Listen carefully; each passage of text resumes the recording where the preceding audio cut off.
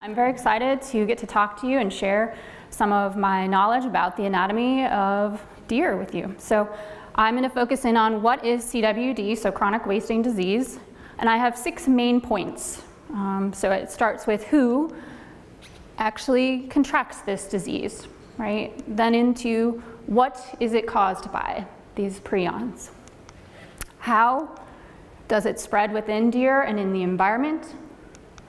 Where is it inside the animal, right? So the anatomy of that and how does it spread inside of the deer. And then why? Why is there a need for this kind of event, for awareness and for education about CWD? And partly it's because, yes, animal health does impact and influence human activities. But you also have a ton of amazing resources for you to take advantage of, those from today, but also our websites. And knowledge means power. Right? So the more we know about something, the better the understanding we can get, the less fear we have, and the more we can go forward and make better decisions for our lives. All right, so this first portion is getting to the who and what, right? So what is CWD? It is a progressive and fatal disease due to these abnormal prion proteins. So an abnormal protein would be misshapen or misfolded. It occurs in members of the deer family, so oftentimes we'll hear them called cervids, right? We might also all call them deer, right? And these are examples. They're relatively familiar. Most of these you would see in Minnesota, maybe in surrounding states or provinces in Canada, but whitetails, mules, elk, and moose, right? So those kinds of representatives of the deer family. Next, we need to set down the baseline of what is a prion. So prions are actually normally found in all mammals, right? So they'd be found inside and along the tissues and the cells of mammals in any situation, right? And these prions are not bacteria or viruses, they are a protein. For me, as an educator, how I approach this is I look at this 3D representation and I'm like, what could I actually understand? How could I explain this to the general public? And so that's why we have slinkies, so everyone gets to, well, there's probably not enough slinkies for everyone, but this is a good representation. I see springs, right? I see springs inside of this model, and this is, what do you do with a slinky? How does it normally move, right? Back and forth, gently glides, normal functioning, right? Okay, so here's our normal prion protein found in all of our cells, right? So we have that. What happens when we have CWD prion proteins?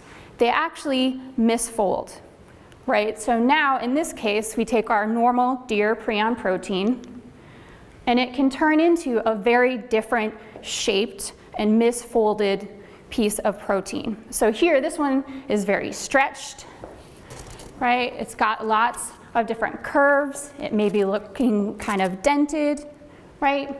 But if we go back to our slinky rendition, right, here's our normal slinky moving nicely and normally. This is what the slinky of a CWD prion protein looks like. It is misfolded. Does this move back and forth nicely anymore? So it no longer functions like it normally should inside the body. And in fact, because it has this new shape, it can actually clump together and cause damage inside of the cells, right? So we're gonna go back and forth, just like the slinky, and looking at this prion as a slinky. And that's why I have slinkies out there. Now we'll move into how is this spread, right? So CWD is contagious within and among cervids. So how might this happen? Right? We know that cervids could group up at different times of the year, so there's seasonal breeding. You might have a winter that's very harsh. You have shared resources that sometimes are scarce, so water or food. So this brings those deer together. They also, in a normal everyday situation, would be potentially passing on body fluids, right? That's a very typical thing that you might encounter, right? Feces, urine, or saliva, and those organisms can pass them among each other. So those are all potential exposure points within and among deer themselves.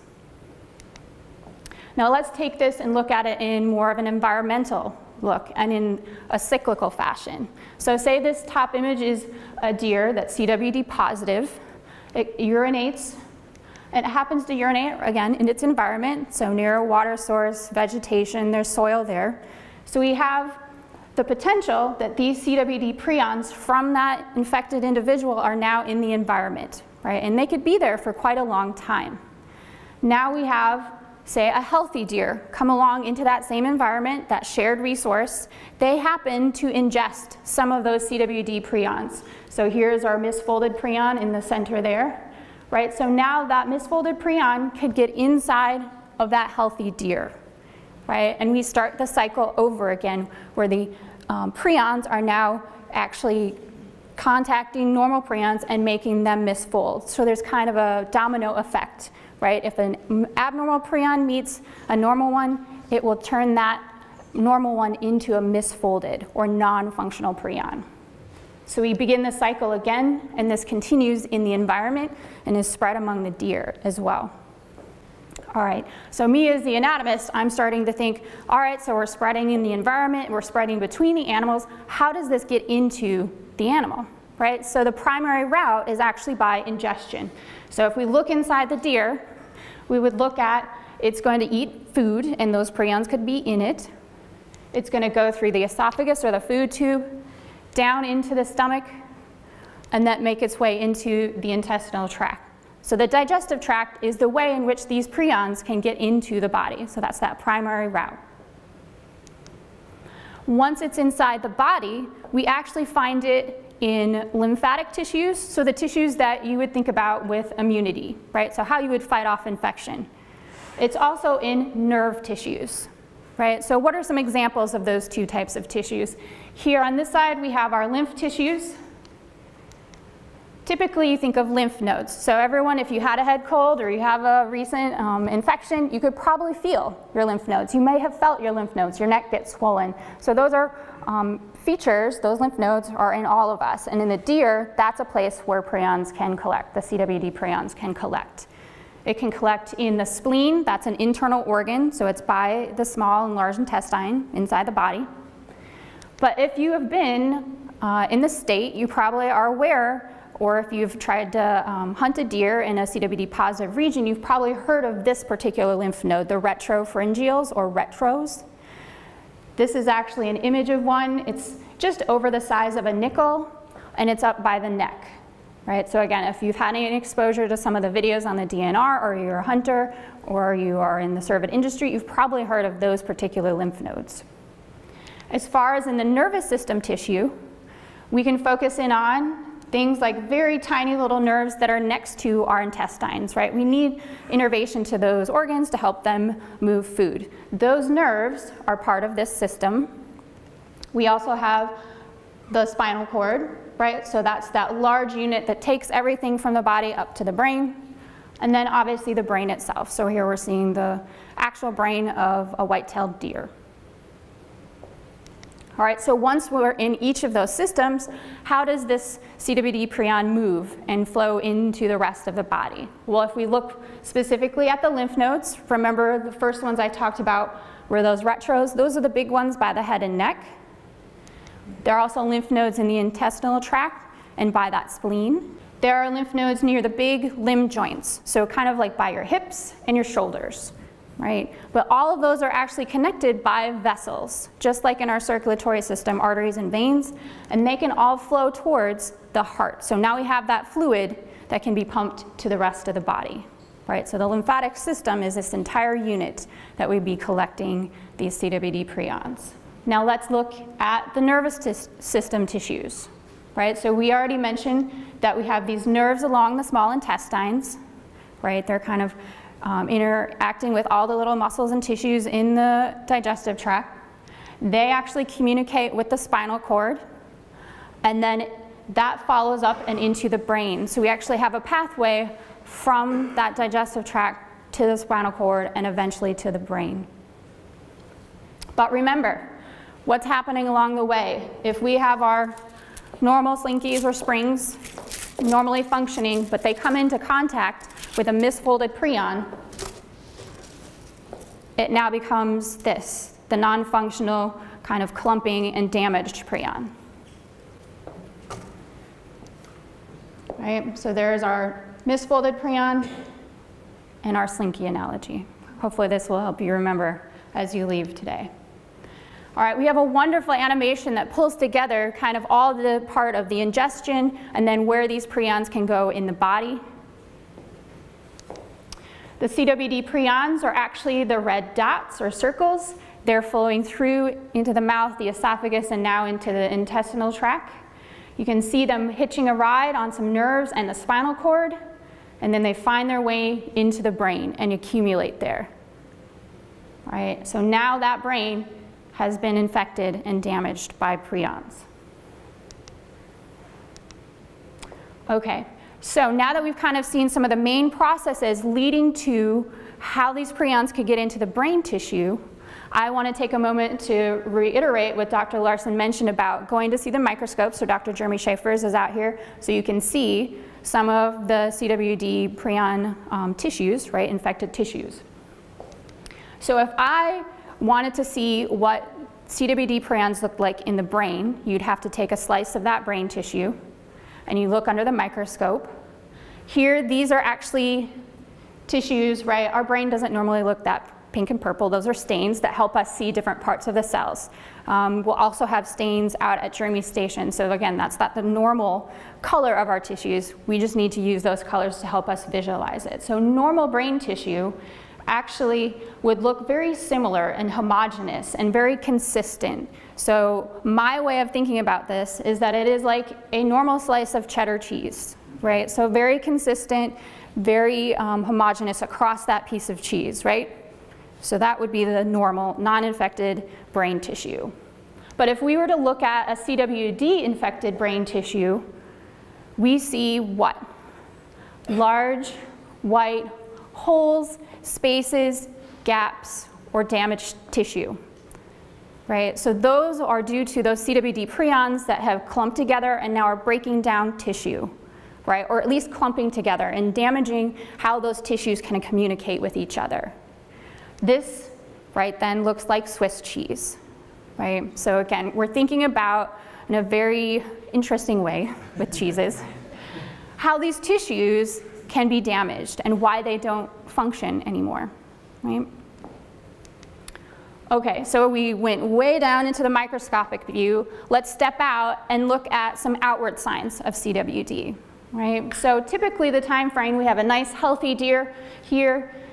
It actually takes up to 2 years before they would show really distinctive external features of CWD, right? So they would look and act normal, even if they've maybe ingested some CWD prions. It takes a while for them to accumulate and damage tissues enough.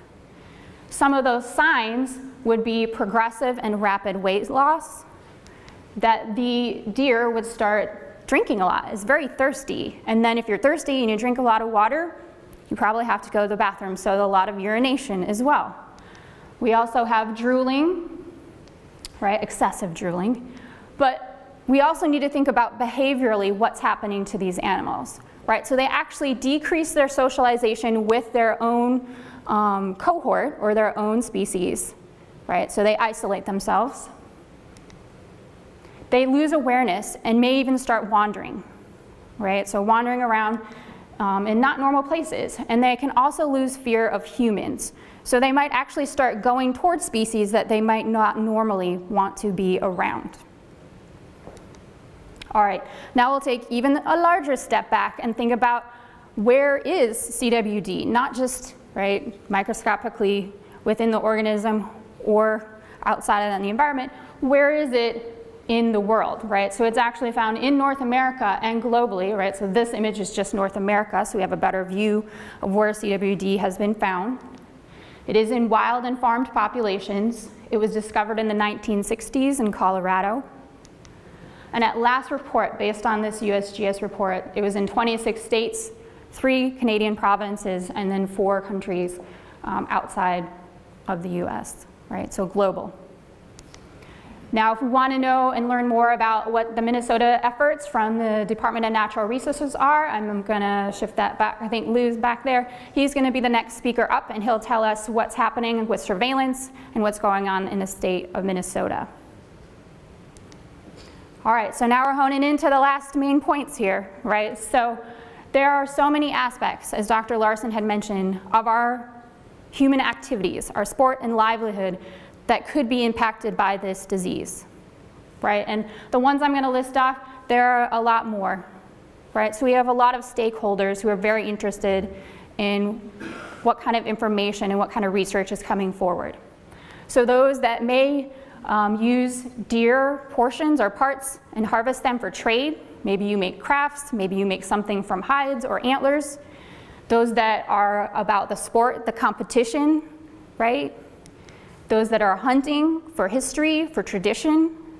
The heritage, as we mentioned, kind of the natural history behind how long deer have been in this state. Those that are farmers that may be managing both deer populations and their own farms. Those that are wildlife enthusiasts who really enjoy seeing that we still have animals out in our environment. Those that would primarily rely on deer for food, right? Those that harvest specifically so they have food for the winter. Those in the cervid industry or other industries around deer. And then those in taxidermy or conservation, right? So there are so many threads from this central animal health issue that it impacts many, many portions of human activities, many parts of our daily lives. All of these should help us highlight why we do need this research, why we do need new diagnostics, so that we can help all stakeholders, right? Everyone that has anything to do with these particular industries can now have answers. All right, so now we're at the summary. So if you hear the letters CWD or hear about chronic wasting disease, what we would hope you would take away from today is to remember that this is a disease of cervids, that it is caused by misfolded prion proteins, that it is spread within and among deer, but also in the environment, that it is kind of impressive act by prions and that they are taking advantage of the anatomy of the deer to get to the most damaging organ of them, their brain.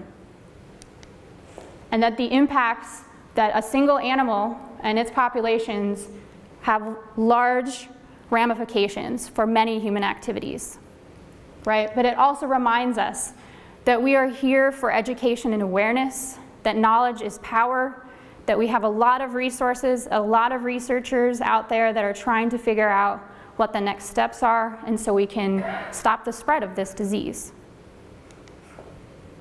I'd like to thank, again, everyone involved. We've had so many people, so many agencies put forth efforts here to allow us to have this event, and also just to do the research behind this.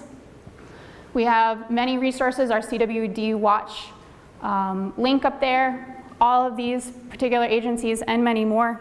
But we do want to remind you that we want everyone to stay active outdoors, to continue hunting, that those are all, they can be safe, but you just have to make smart and informed choices about what you want to do for yourself and your families. And we also want to reiterate being vigilant stewards of both our environment and our animals so that we're watching. And if you see something a little different, call up your local agents and have them check it out. All right, thank you.